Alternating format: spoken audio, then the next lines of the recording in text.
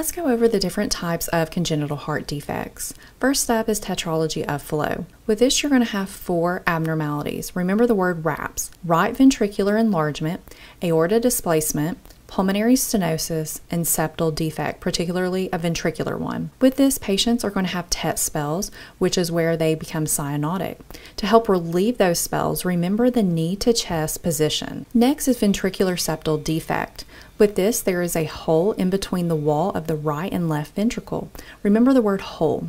The patient's going to have heart failure and pulmonary hypertension, often has lung infections, low growth rate and weight, and extra heart sounds can be heard. Then there's atrial septal defect, which is similar to a ventricular septal defect, but there's a hole in between the right and left atrium.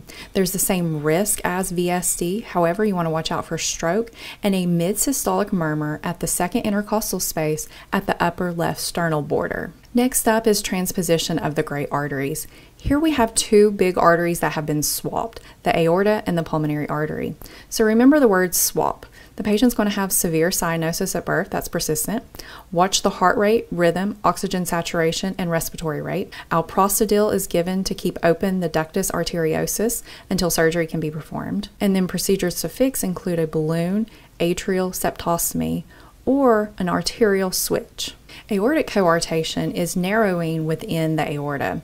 So before the narrowing, there's going to be high pressure, which can lead to heart failure. After the narrowing, the pressure will be low. Surgery can be performed to remove the narrow sections of the aorta and then reconnect the ends. This is usually done by 2 years old. However, later on, the patient may need a balloon angioplasty to reopen the artery if narrowing occurs again. And then lastly is patent ductus arteriosus.